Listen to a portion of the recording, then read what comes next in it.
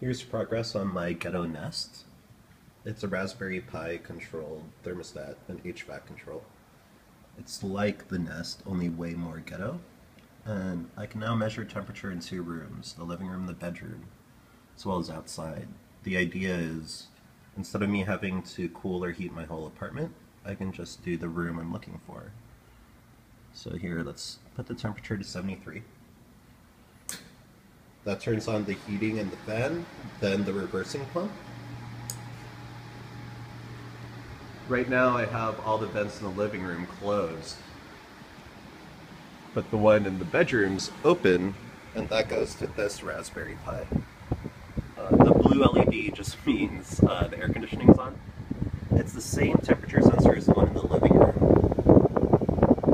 which is a small thing here that looks like a transistor, but it's actually a temperature sensor.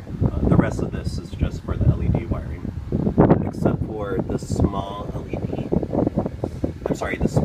resistor between pins 4 and 3.3 volts on the Raspberry Pi. So things just turned off, which means we hit our target temperature of 73. Notice that the living room's still at 75.2. For fun, here, let's make it hotter in the bedroom. That turns on the heater, which is on here. And then now we've got the red LED. That's kind of it. The idea is I can control zones. I don't have to care about temperature in rooms I'm not in. And that's it. Thanks.